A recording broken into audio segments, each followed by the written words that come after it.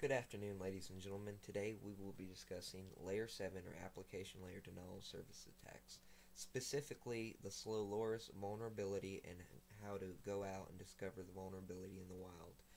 Now, it predominantly affects Apache servers versions 1 and 2, so if you can find a good Apache server, go out, conduct your reconnaissance and your enumeration. Find Apache servers, then the attacks that we are about to demonstrate are effective out in the wild for taking out websites, completely shutting them offline. And what I like specifically about Layer 7 denial of service attack, such as Slowloris, which let's take a look at Slowloris. It works by opening multiple connections to the targeted web server. Generally, it uses HTTP GET requests, but it maxes out the concurrent connections that the affected or vulnerable server can have open at any given time. But what makes this a specifically useful utility, or the two methods that we'll show in a moment, what makes them extremely useful is the fact that we can go here to a quick speed test. Now, I can't really delve into the idiosyncrasies as to the network topology that I'm on at the moment, but I will say that I am at quite the distance from the main router over a wireless connection that has a lot of interference. So my internet speeds aren't that great. So in essence, I'm wanting to be able to take a computer with relatively limited hardware, a single computer, and excessively slow. I can't even load the speedtest.net website. That's how horrible my internet speeds are. Excessively limited bandwidth. I want to take those two variables and combine them with an attack effective enough to take a website offline. Now, the vulnerable website we'll be looking at is owned by a friend of mine, and I discovered the vulnerability for him actually, and he's allowed me to use it for testing purposes and for the demonstration within this video. We'll let this load. Okay. If we go over here, you can go to the GitHub hyperlink up at the top, and you can download Slowloris. It's a Perl program. You can just run the sudo apt update, install Perl, and install the requisites down there, and you'll be able to conduct the Slowloris attack after you clone or download your zip file, extract it, change directory, and make sure that it is allowed to be an executable. But if that be the case, then you can, with a ./slowloris.pl, and then you can do tac DNS, and then your website. I'll get to that momentarily.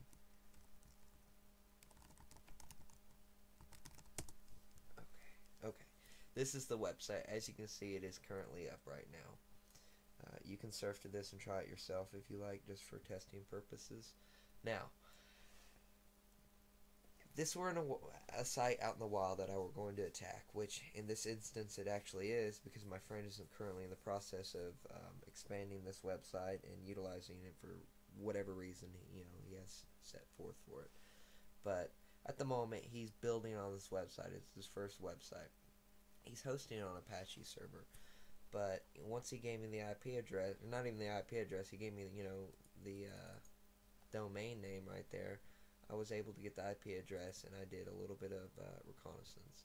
Now, the command I ran was an nmap scan, and I already have the output of that exact scan right there, just for the purpose of saving time in the video. But long story short, you can go back to the video I have on nmap and review it if you want a tutorial on nmap. But this is a simple quick scan with the verbosity level increase, and then advanced detection on the operating system with the additional script scans. But the main point are the script scans, the script vulnerability and the script exploit right here. And the output here is what I originally noticed when I was running the vulnerability assessment on his website. And this is great because when you see this, 9 times out of 10 or more, it is vulnerable, and it's out in the wild. I've found this on a lot of websites. I'm not going to say that I've used it for the purposes of conducting illegal activity and taking websites offline, but it is out there, I promise you. So, we see on the HTTP Slowloris check, it says vulnerable. And this is just information on those open ports and the services that are running and the versions. That was a pretty comprehensive scan that I was running a moment ago, and when you run it, obviously it's just going to take a while, but the output is in the other terminal, so we'll Control C and stop that. But what we're looking for specifically when you go out and check this in the wild, and how you'll discover this vulnerability, is with an nmap scan. You have to port scan it. But once you port scan the web server in question, or the website you're wanting to do reconnaissance and enumeration on, for instance, my friend's website is vulnerable, or likely vulnerable, to Slowloris Attack. So, we have this website up right here. It is a fully functional website. Surf to it. How do we take it offline? Well, we have a few options. The first one being the Slowloris that we downloaded. CD downloads.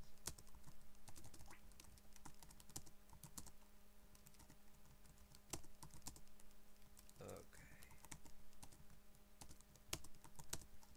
We will change directory. And that's just where I unzipped it. Alright. It's killing me here. There we go. Okay, now we're ready for the Slowloris attack. .pl attack DNS, and then we do URL. Permission denied. Okay, this is what I was speaking about a moment ago. We'll go to downloads. 1 second. I have yet to use it. This is actually a fresh install on my operating system. I just downloaded Slowloris, so. But this is good because it'll show you exactly how it needs to be done. So, this website's up. Control C. Nautilus is closed. And we'll run the same command. Now, bam, building sockets. We'll give that just a few minutes. Still up right now. While that is up,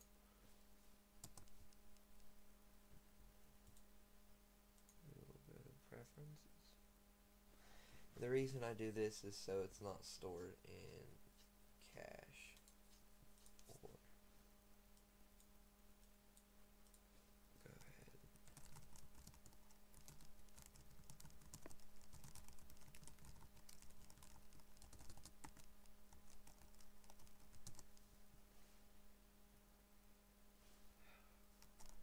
This is my luck.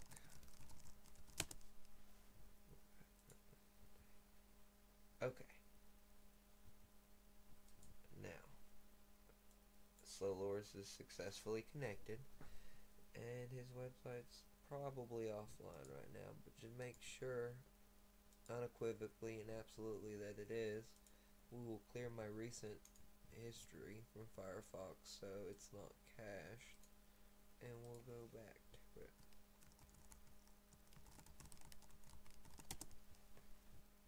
And it is still up. Give it just a moment.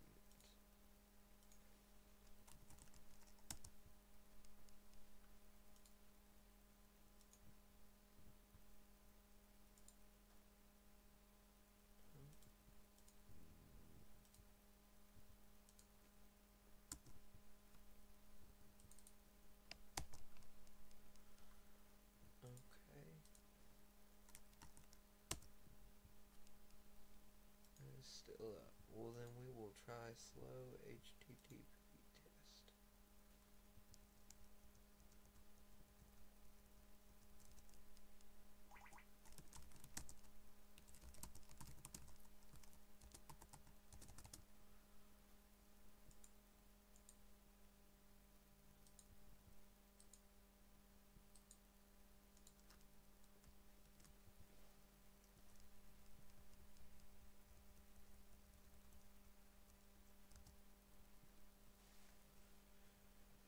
Okay, so Slowloris didn't take it down right there.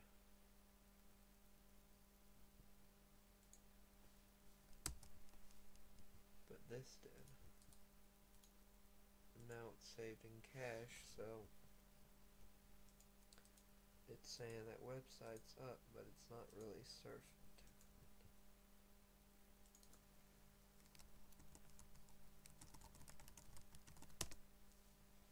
Bam. CodysComputing.com is now offline, ladies and gentlemen. So, what went wrong? Well, honestly, I'm not 100% certain on that, because the Slowloris that I just used a moment ago has taken CodysComputing.com offline before. But, as you can tell right now, it is unable to connect. Service available? No. And we have 321 connections. So, let's stop it just to prove it. And voila. Oh, well. Bam. Back up. Up.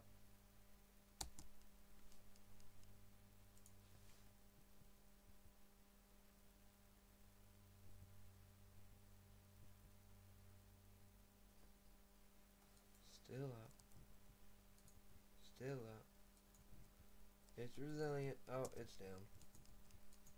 Okay. And once again, clear my recent history.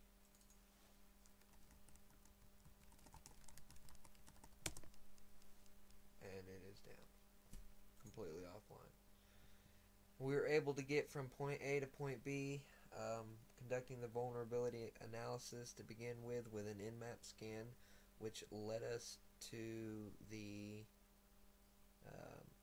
likely vulnerability of the Apache server being able to be taken offline with a Slowloris attack, or maintaining multiple connections, concurrent connections, and overloading the Apache server. Where is it here? And see, you can get so much information from an Nmap scan. It's ridiculous. I mean, that is literally the go-to. Okay, there we are. Slowloris. Bam. And it is an Apache 2.4.7 Ubuntu server, which I know that to be correct because he is running Ubuntu. I know him. Good friend of mine. Okay. Now, that right there, probably wondering what that was. HTTP, slow HTTP test. Help. Slow HTTP test is TAC H, Slowloris default, and then you have your range killer, TAC R, slow body, TAC B, and slow read X. I've never really messed with anything other than the Slowloris and the slow body. They seem to work pretty effectively. U for URL, and then C for your connections. I for interval between follow-up data and seconds, and then your rate for connections per second is pretty important. Other than that, that's the syntax and usage for it.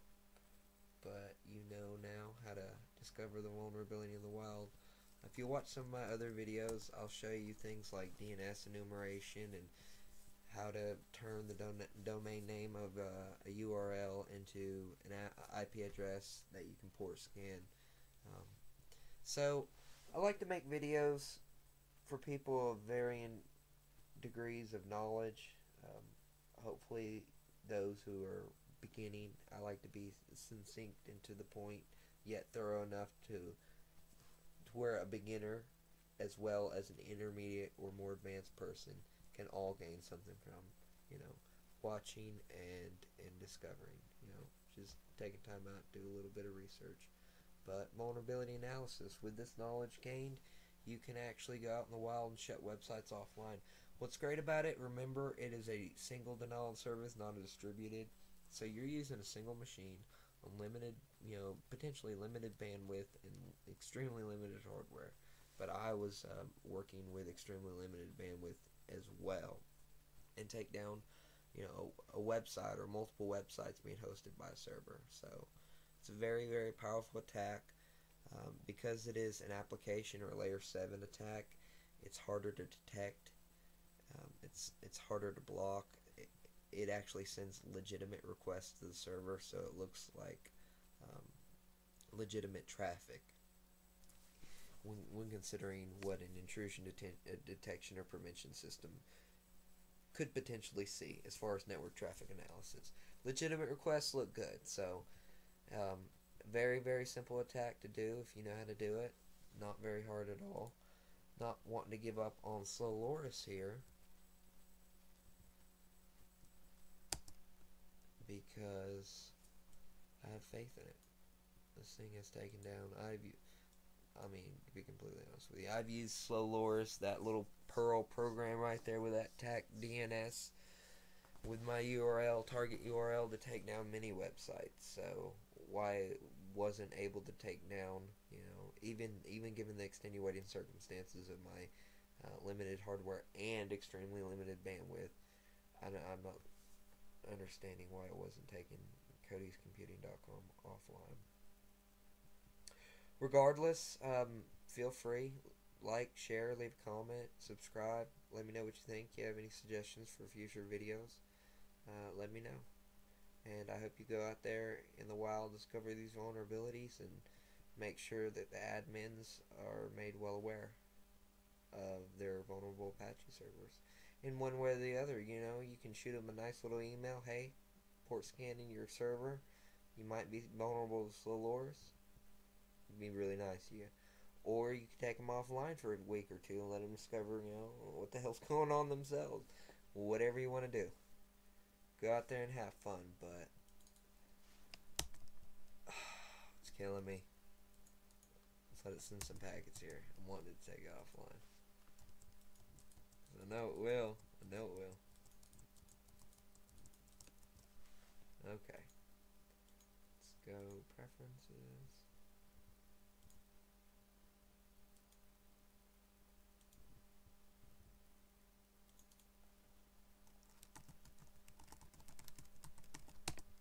Alas, I give up.